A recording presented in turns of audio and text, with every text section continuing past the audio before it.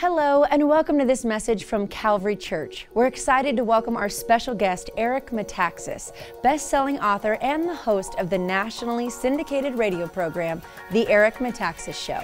We pray this message strengthens your relationship with the Lord. If it does, let us know. Email us at mystory@calvaryabq.org.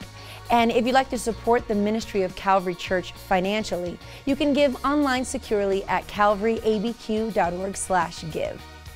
In the message, Martin Luther, the man who rediscovered God and changed the world, Eric shares about Luther's life, as this year marks the 500th year anniversary of the start of the Reformation. Now please open your Bible as he begins.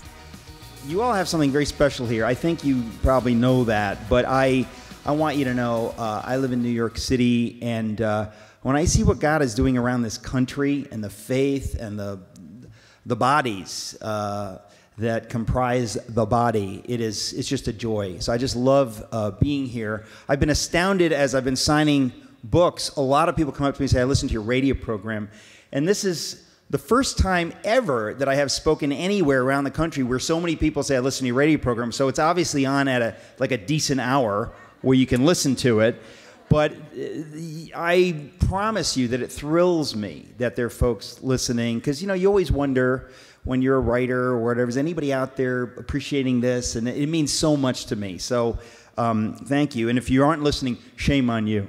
Shame.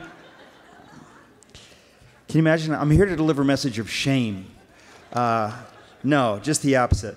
Well, thank you, Pastor Skip, for letting me speak to your flock here. It's just a great honor. There's so much I want to say. I guess I want to tell you a little bit about my story before I leap into the Luther story. In a nutshell, my mom and dad came over from Europe in the 50s. My dad came from Greece. My mom came from Germany. They met in an English class in New York City and got married. And if you're raised Greek and German, I got to say this, that means you will be raised Greek. You get that? I don't get it, but it's just like one of those, it's like rock, paper, scissors. Greeks just crush other ethnicities. There's nothing else. There's nothing else. It's like we're lucky, if you're not Greek, you're lucky that they let you talk to them because they know they're the best. It's the best ethnicity. They just know. So, and if you ask them, they'll tell you. So, and if you don't ask them, they'll tell you. So it's annoying. But I was raised in the Greek Orthodox Church. Every single Sunday we went. I was an altar boy and the whole thing. But like a lot of people who are raised in, I would say, ethnic or cultural church environments, a lot of times it's about the ethnicity and the culture. So even though it was wonderful, the Greek community was a wonderful community, I didn't get the guts. I didn't get the gospel. I didn't know how to pray. I didn't know the scripture. I didn't know if what we believe is really true or if it's just what we say or whatever. And I think a lot of people grow up in the church, you kind of have that sense, right? Like you're not really asking the questions. Maybe you shouldn't ask the question. Next thing you know, you're out in the wide world and you're going to college or whatever it is. And I went to Yale University, which is a very secular environment, extremely secular. A lot of colleges, of course, are extremely secular, and they're basically, at this point, half nuts. So like think twice about sending your kids to one of these places. They're insane. They don't care about truth anymore because they don't believe in truth. And so they're so lost.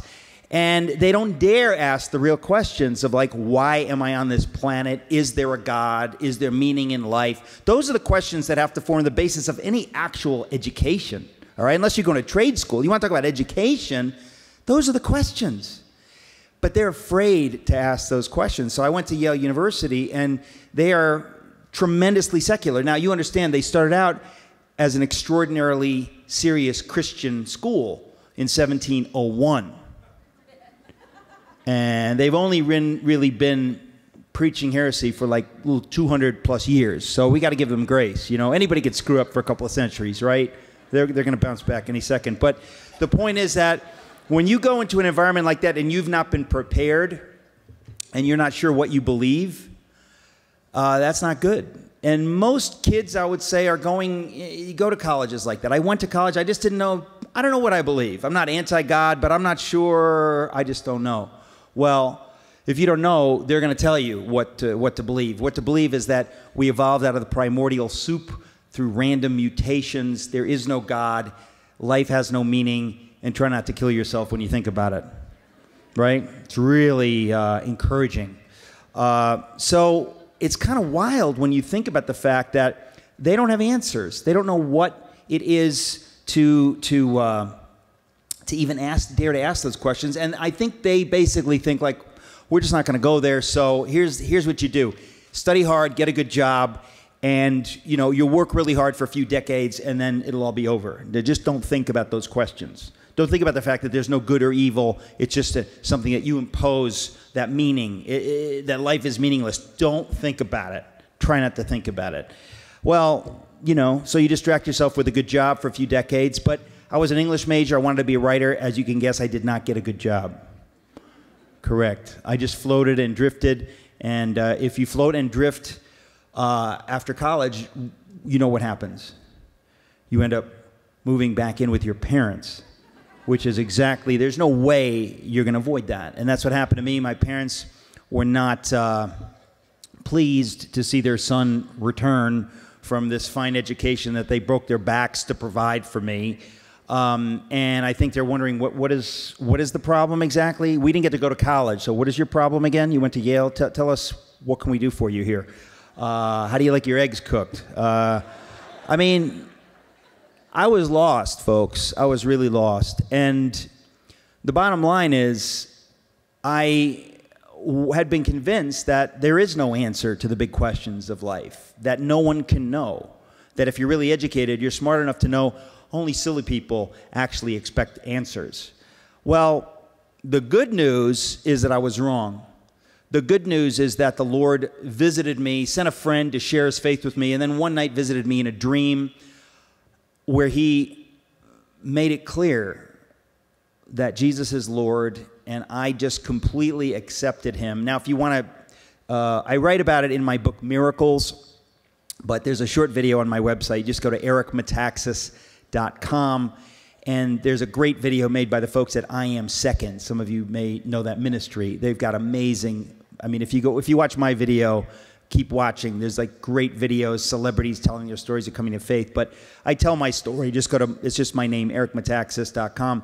But the Lord spoke to me in a dream in a way that completely blew my mind, changed my life forever, overnight.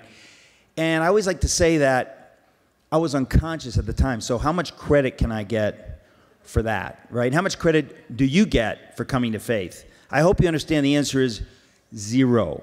Cero. Nada. Any Spanish speakers in the group? I just think, I know, I could tell. I'm in Albuquerque. Anybody tell me where Albuquerque came from, the name Albuquerque? Do we know? Where's that come from? Spain? There's an Albuquerque in Spain? Albuquerque? Albuquerque? Gesundheit. So, I have no idea what I was saying. What was I saying? So the point is that the Lord saved me dramatically. Now, it doesn't matter how he does it. The matter is that he wants you to know him. And once I knew him, my whole life changed, which is exactly what's supposed to happen. It's like suddenly you see things in color, And I said, Lord, take control of my life, take control of my career. And the Lord really did. And it was very hard. The Lord doesn't promise us a rose garden, right? It doesn't mean everything's going to be easy, but he promises us his presence in the midst of difficulty. He promises us his presence and his love and faith in the midst of trials. And folks, that's the only way to fly. That is the only way to get through this tough life. Life is tough. If you haven't experienced difficulties, it's just because you're young. Life is tough, but it's okay because the Lord is with us. And when I see people complaining about this or that, I want to beg them, have you tried giving everything to Jesus of Nazareth? Have you tried that? Because let me tell you what, it's not like it might work for you. It's not like it's a nice idea. This is the truth of the universe, and you can't escape it. And if you reject it, what a pity, because you were born to walk with him through this life. And so the Lord took over my life, and he took me on this strange career where I worked for my hero, Chuck Colson. I did work for VeggieTales. I did very little for VeggieTales. I just want to tell you. I don't want to give you the impression like I invented Bob the Tomato or something like that. But I was privileged to work for them. I'm the voice of the narrator on the Esther video. Yeah? You like it? You like Esther? Now, the narrator in the Esther video, you all understand. I got to break it down for you. It's a vegetable universe. So the narrator, I was the narrator. You don't see the narrator, but you know the narrator must be some kind of vegetable. Now, it's kind of weird because I was the narrator, but I don't know what kind of vegetable I was. And I believe if you pray, maybe the Lord will reveal to you what kind of vegetable I was, because I still haven't gotten that in prayer. I think there's some secret sin blocking me from hearing the answer. I believe it's broccoli rabe, but I do not yet know.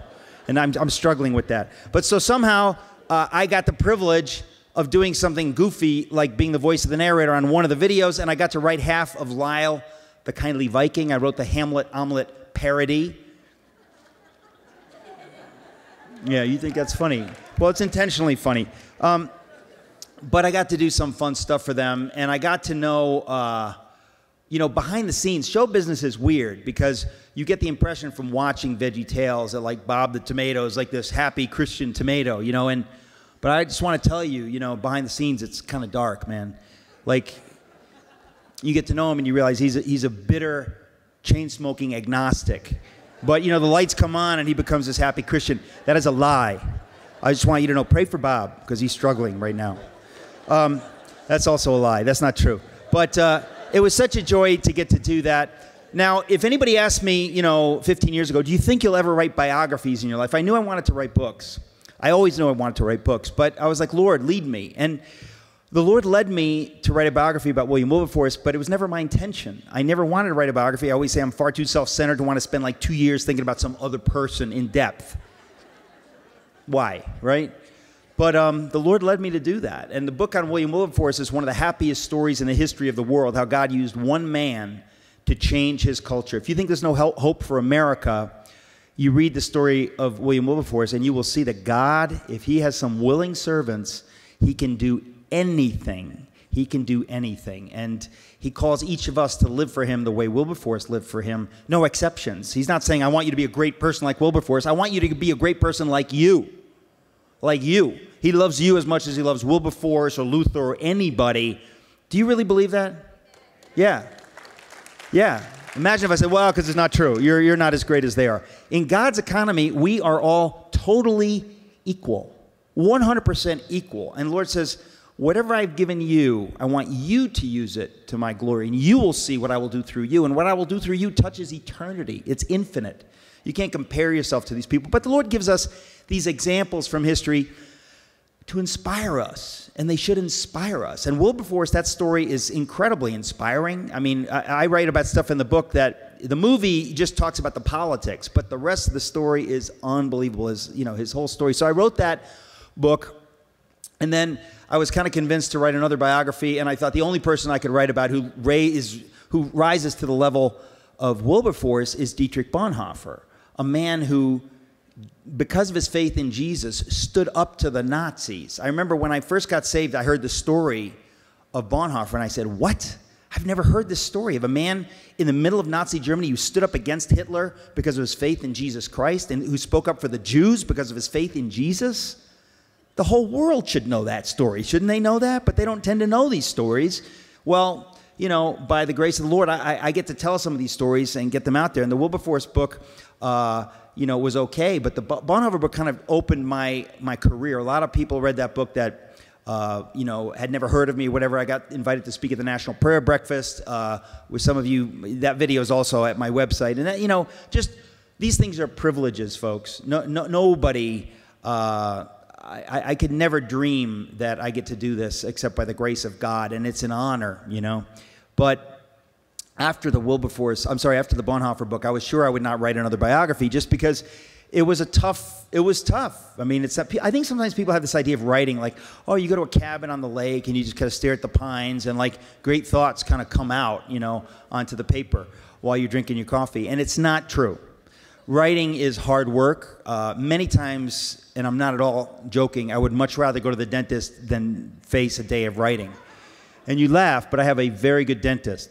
So I'm telling you, I'm not even kidding. Writing can be agony. But the Lord has used it, but I really didn't expect to write another book on a biography. And I wrote a book called If You Can Keep It, which is all about America and American liberty because I have a passion to communicate that we as Americans need to understand what it means to be an American. We have not taught that for about 40 years. I did not get that in school. If we don't teach that to the next generation, it's over, folks. The joy that we have, even to share the gospel, these freedoms that we take for granted, we should not take for granted. So I wrote that book. I wrote a book on miracles. But at some point, I had a couple of friends twisting my arm saying, Eric, the 500th anniversary of the Reformation is coming up. The 500th anniversary. And I thought, I don't care. I didn't go to seminary. I'm not like big into this kind of stuff. And they said, you don't understand. This is a big deal. 2017 is going to be a big deal. You are the guy to write the book on Martin Luther. And I said, well, thank you very much, but no thank you. And they kept coming at me and explaining to me, you don't understand the significance of Luther, and you need to tell the world of the significance of Luther, that what he did was not some theological thing. It ended up bringing the gospel into the world so that everything that we take for granted, all these freedoms and democracy and all this stuff came through Luther. He opened the door to the future. And that's a fact. And as I looked into it, I began seeing more and more, wow, his influence was shocking. And I didn't know that, as usual. I didn't know these things. And I suddenly get into it and I think, where have I been all my life? And now, you know, that I know this, I want to make all my friends feel dumb for not knowing it, right? You know how that is. Well, in a way. But in another way, I was like, now I want to tell everybody, like, you got to know this. This is huge.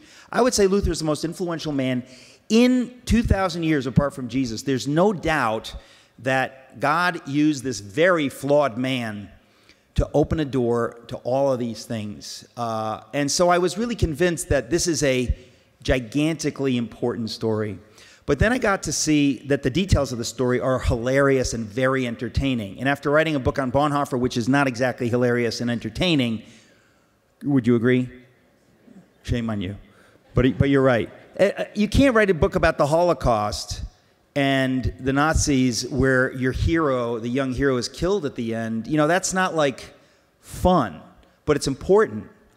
But I really, that took so much out of me. I said, I want to write a story that is entertaining and fun and funny. And this story, this character of Luther is so wild that it's very entertaining. And so I can say that to recommend it to you, that it's just a kind of an amazing story. And if you just tell the story, especially tell the funny parts, trust me, like it's just amazing. It's crazy. And of course you learn about history. So I was convinced to write it. And of course I wrote it. And what I discovered is many, many things. First of all, I discovered that a lot of the stuff that you hear about Luther is not exactly true. It didn't happen the way you hear that it happened. And it's a cool thing to get to put things right. You know, when you hear about this and this and you look into it and you say, well, that's not exactly right. I need to clarify this. I want to clarify this for posterity so that future generations know exactly what we can know, right? But to tell you the story very briefly, Luther was born in, I forget. He was born on November 10th, but the year in which he was born, we actually don't know. We're sure that it's 1482, 1483, or 1484. I'm pretty sure it's 1483, but no one really knows, including his own mother, who was nearby when it took place. You get that? Good, good. Mature crowd. So we actually don't, that's kind of weird, but it's true. But he's born on November 10th. On November 11th, they take him to church and baptize him because the whole point was, if you're not baptized, you'll go to hell forever, right? So you might want to speed up the baptismal process, kind of important. So they baptized him on November 11th, which was St. Martin's Day, and they named him Martin after the saint for whom the day was named. So Luther was raised in a fairly well-to-do family. Now, there's all these myths. You hear that he grew up, and he always said, I'm the son of a poor miner, and I come from peasant stock. He was kind of like blowing smoke the way politicians do. They kind of like want to try to, you know, tell you they come from these humble roots. But the reality is his roots were not that humble. He was exaggerating a little bit. His father was not a poor miner. His father was an ambitious, successful businessman in the mining business. Now, he owned 4 smelt works, you know, these he was a businessman. So Luther was raised with some money, and they weren't wealthy or nobility, but he had everything. They lived in a big house. Archaeology was done, and all this stuff. I love finding new stuff because, again, people said, we've heard the story a million times. What can you tell us new? Well, what's new is in 2003 and 2008, they did all this archaeology at his childhood home, and they discovered that his childhood home was 3 times as big as they had thought for 500 years. So he was raised in, not exactly the lap of luxury, but this was not a peasant's home. He went to the finest schools. His father, being an ambitious businessman, wanted his brilliant son to go to the best schools and to go to the university, study law, and then come home to Mansfeld and work in the family business. They needed a brilliant lawyer to work with them, and they put him on this path. They could never go to college, so they said, it's on you. So the problem is that Luther grew up at a time when, as I said, with the baptism, salvation and the fear of hell was so real that while he is away from home at these schools, he's meeting people and experiencing things. And I think more than if he'd been at home, he's thinking about eternal matters. Now, his parents were Christians, but I think that wherever he was, that he had the freedom as being a very sensitive, brilliant young man to be thinking about this stuff. And I think it was eating at him. And by the time he goes to law school, he's 22 years old. His father has sacrificed everything. I think things come to a head. And he has heard of some people dying and on their deathbeds saying, I wish I hadn't done this or that. I wish I'd gone into a monastery. I wish I'd given everything to God because now I'm facing eternity and I'm scared. Because in those days, they didn't see God as a loving father. Or they didn't think about Jesus as our loving brother, elder brother in the faith who died for us. They thought of God almost exclusively as a fearsome, unpleasant judge, almost licking his lips to cast you into hell. Well, we know that's the devil. That is not God, okay? God is doing anything he can, including dying on the cross, the only thing that he did in history, to save us. But Luther was not living in a world where that was being preached or thought about very much. So by the time he gets to law school, he's like, I don't know what to do. I don't know what to do. And he decides to go into the monastery. It's a kind of a crazy story. It involves a thunderstorm and a horse. And you're going to have to read about it, but it's nuts. And the bottom line is, this was against his father's wishes. But he said, I cannot take a chance. He was scared of obeying his father and going to hell forever. And so he does this against his father's wishes. And he gets into the monastery, and what happens in the monastery? Well, he realizes that if I have to earn heaven, which was the basic way of thinking, that means I've got to pray constantly, I've got to fast constantly, I've got to deny myself every pleasure, I have to confess every sinful thought, otherwise any sinful thought can drag me to hell unless I confess it to a priest, not to God, to a priest who will officially absolve me. And if he doesn't officially absolve me, I go to hell. So if you're a sensitive soul and you take this very seriously, you will not be happy. And so he was miserable, trying to please God, trying to earn his way into the favor of God. We all know that if you try to earn your way into the favor of God, you're nuts. You will never earn your way into the favor of God. You are by definition a hell-bound sinner separated from God by an infinite gulf that you can never cross. You can never bridge. If you try, you will fail. Now, if you know that, that's good. Because it means that you say, well, it's hopeless. I guess I'm going to have to ask God for help. I can't do it. The moment you realize that is the moment you can be saved. Because you realize, Lord, I can't do it. Help me. And the Lord says, well, I've been waiting for that. And I literally died to help you. And I'm dying to help you, and I will help you. And he brings us into his presence, carries us the infinite distance, bridges the gulf. And that's the good news of Jesus Christ. We can't do it. He knows we can't do it. The devil knows we can't do it. And God says, I volunteer to do it for you. Now, if you say, well, Lord, let me just help a little bit, that's really stupid. That's like a guy says, okay, there's an infinite debt, and you say, let me just get a little part of that.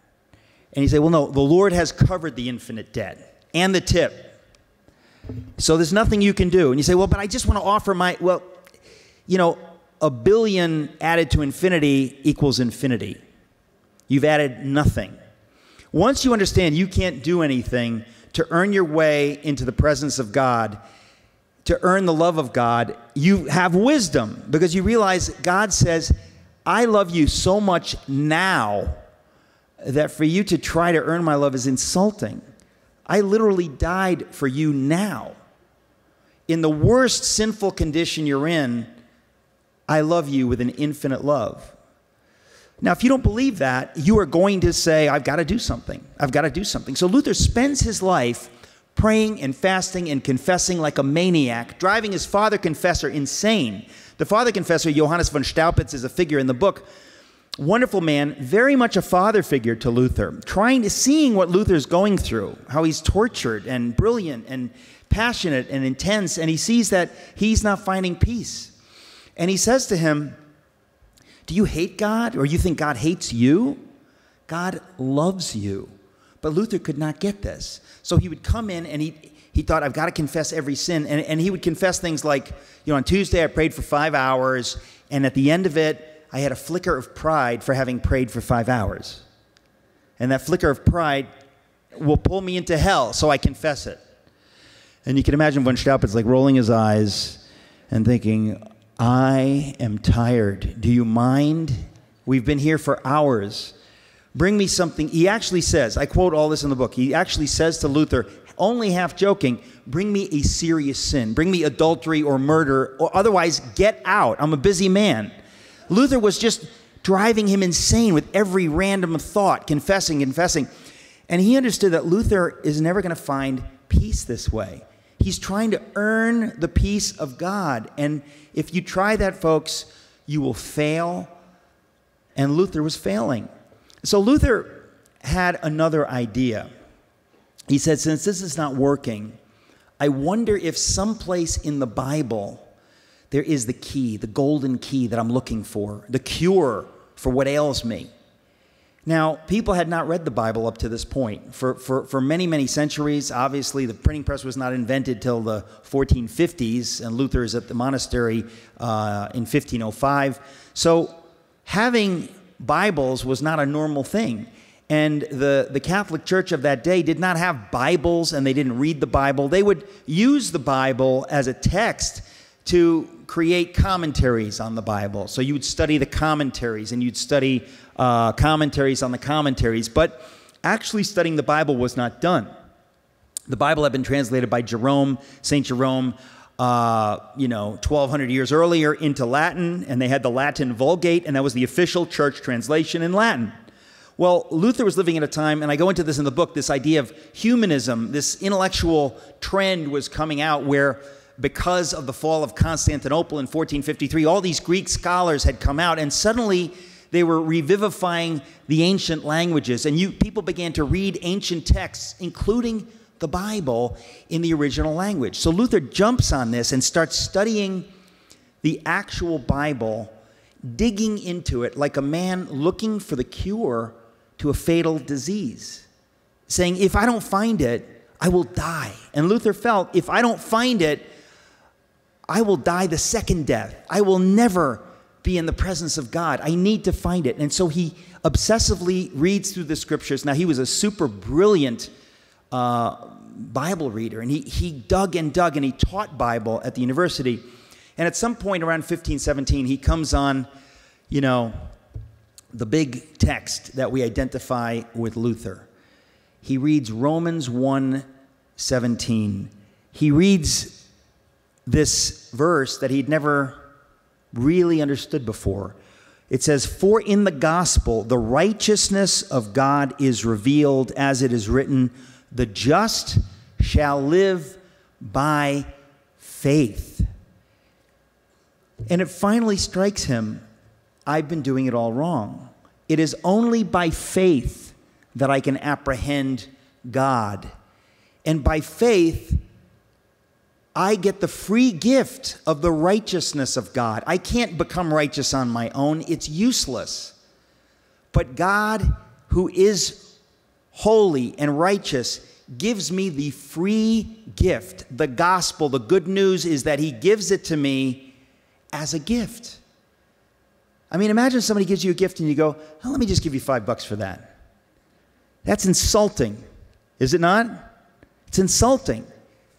He understands this is a gift from God. The love of God and the righteousness of God are given to me, and all I need to do is believe that, and the Word says it, and it's imputed to me as righteousness. I am free. I am saved. Game over. I don't need to climb and claw and work and pray. I'm saved. It's over. And then when you appreciate that gift and you apprehend it by faith, you accept the gift, now you can do all kinds of good works. But it's the motivation is gratitude to the God who gave you this free gift. It's not trying to earn his love. You say, I can't earn his love. He gave it to me. I'm already bathed in his love. But now that I know that, I want to bless him. I want to love people with the love with which he has loved me. I want to help the poor. I want to feed the hungry. I want to do every good thing out of the joy and the gratitude of this free gift of grace, which I have apprehended only by faith. Wow. This changes Luther's life.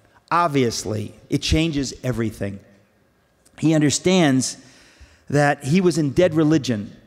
Even Christianity can be dead religion, where you think there's something I got to do, there's something I got to do. There is nothing you can ever do except accept the love and the gift of grace and righteousness that God gives to you. All you can do is that. And when you accept the gift, you're home free. Folks, that's the good news. Now, what? Amen. Now imagine living in a world where nobody gets this. Imagine living in a world where nobody gets this. They have, because of tradition over centuries, kind of built this up where it's sort of about do this and don't do this and do this and don't do this. There's a lot of Christians today living like that, and I'm not talking about Catholics. I'm talking about good people who have a false idea of this. All you think about is how they're sinners. They're sinners. They forgot about that. Yeah, God knows that and the devil knows that. They know that. And God took care of it. If you forgot that he took care of it, you're forgetting the most important part. We can be trapped in dead religion and living in fear and fear and fear. It's a free gift. But once Luther experiences this and he sees other things, the famous moment, the reason we celebrate 500 years this month, in fact, in 9 days from today, is that it's the day he nails the 95 Theses to the door of the Wittenberg Cathedral. That's the moment. And it's related, but not that directly related. Basically, on a sort of side issue, Luther notices that in the Catholic Church at this time, they're doing this thing where they preach indulgences, where people are throwing money into the coffers of the church and buying, these certificates, kind of get out of jail free cards. And it was creating this kind of corrupt, cynical world. And Luther said, as a priest, this is not good for the flock. This is not good for the sheep. As a theologian, I need to tell my superiors what is going on. Now, this is related to the works righteousness stuff that I was just talking about, but it starts out with a specific thing of indulgences, and Luther does not shake his fist at the church, and, we get this image of him, which I hope I clear all this up in my book. We have all these mythical ideas about Luther. He was a humble monk, a humble man of God, wanting to say in the humblest way to his superiors, we have a problem. We need to examine this problem. So why don't we have a theological debate? That's what we theologians do in the university. So in Latin, I'll write up these 95 Theses. I'll post it on the church door, which, by the way, was only the local bulletin board. He wasn't trying to be like a big shot by saying, I'm going to put it on the church door. The church door was the bulletin board. Once you realize that, it doesn't seem so heroic, right? It's kind of like sneaking down to the laundry room and tacking something up. It had all the heroic quality of that. He's just putting it on the bulletin board. But in retrospect, we act like it was this brave moment. It was not. But in retrospect, we realize that when he did that, it blew everything up. It led to trouble. people said, who does he think he is, criticizing indulgences? And they, threw mud at him, and he threw some mud back. He defended himself, and it turned into a conflagration that consumed all of Europe. This humble monk never intended that. He never intended to break away from the church. This was the only church he knew. He never intended to start another church. Never. But because of the way things blew up, more and more Luther was attacked. He tries to defend himself. In defending himself, he says more dramatic things, and it just got out of control. And eventually, in 1521, at the grotesquely named Diet of Worms, you remember that from high school? The Diet of Worms, I don't mean the food, I'm talking about it was on the test. If there was anything about Luther on the test, it was the phrase Diet of Worms, right? Worms was a city in Germany. And Luther was called to go to the city of Worms to face the music.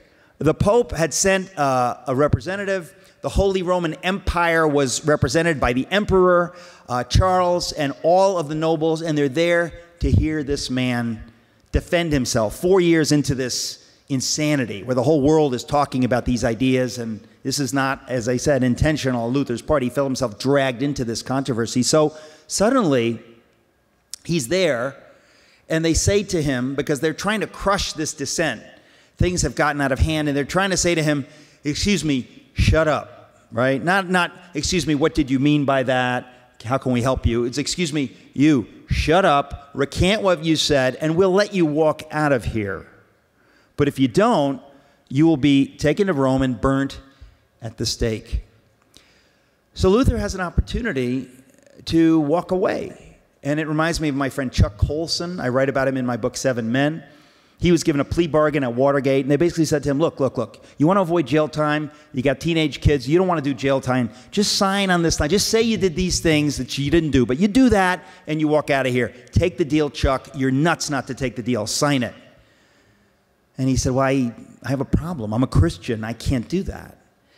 And Luther was in the same position. He said, I understand that all I have to do is say, I recant everything I've said, sorry, won't happen again, and I walk out of here. But he felt compelled by God not to do that. He felt compelled by God to demand of them that they show him where he had made a mistake. He said, if I'm wrong, I don't want to paper this over. Show me where I screwed up. Show me, and of course I will recant and repent. But you have to show me from the scriptures, what did I get wrong? They didn't do that. They said, are these your books? Yes or no? Yes. Do you recant what you've written in these books? Yes or no? He said, how can I recant what I've written? I've written many good things in these books. Show me what it is that I've gotten wrong. Show me. They weren't going to do that. They wanted just to say, shut up, bow before the authority of the church, and everything will be fine. And he says, I can't do that. And the famous line is, here I stand, I can do no other. You want me to recant, unless you show me from the scriptures, here I stand, I can do no other. God help me, amen. He casts himself on the mercy of the Lord. Now, that's a good thing to do, folks, because we serve a merciful God. And if somebody wants to burn you at the stake or behead you, that is nothing. That is nothing. Serving God and being in his presence forever and ever and ever. If you have a hint of what that is, nothing in this world can compare to it. Luther did not fear what they could do to him. He said, I fear God. I fear the truth. I want to represent what is true. What about all those people depending on me? God's going to hold me responsible. All those people, I have to speak the truth. So he spoke the truth, and this is one of the watersheds in the history of the world. And again, it's why I want to write this book. When you appreciate what happened in that room, it is mind-blowing. Now, he was not killed, and that's complicated. I won't go into it because we don't have the time, but his local prince contrives to have him secretly kidnapped. Now, this is where the story gets crazy. He's kidnapped. He wears a disguise.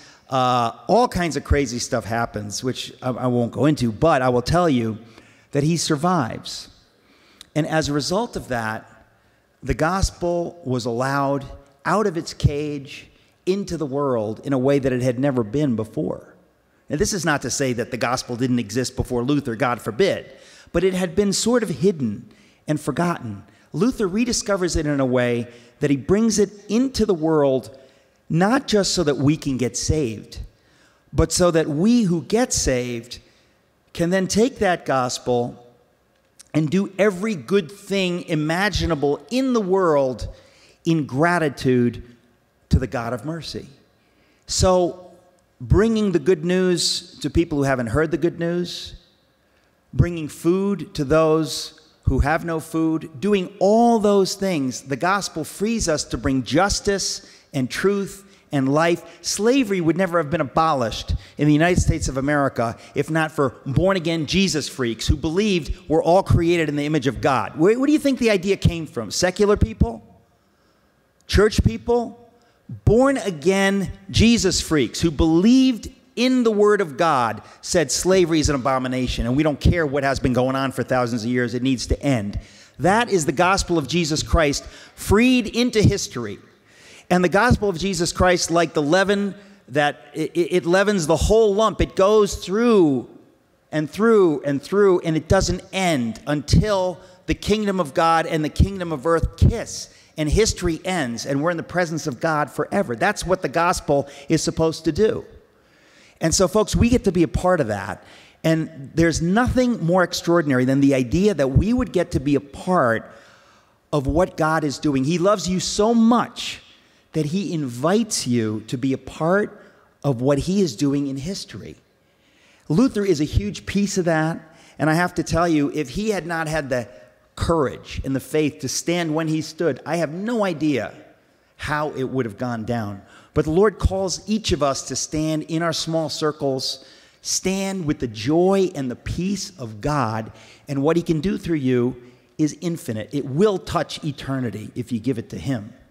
Let me pray. Father God, we love you. We praise you. We thank you for the good news of Jesus Christ, which we do not deserve, but which you, in your infinite mercy and grace and love, have given to your children whom you love so much. You died for every one of us. Lord, give us the gift of faith to appreciate that, to accept it, to live it out in every moment of our lives, with every calorie of energy, with every penny, with everything we have, every second, to live in gratitude to you for what you have done. We declare you King of Kings and Lord of Lords. We love you, Jesus. Use us in our generation to your glory. Amen. Thank you for joining us for this teaching by our special guest, Eric Metaxas. If this message impacted you, we'd love to know. Email us at mystory@calvaryabq.org. And just a reminder, you can give financially to this work at calvaryabq.org/give. Thank you for joining us for this teaching from Calvary Church.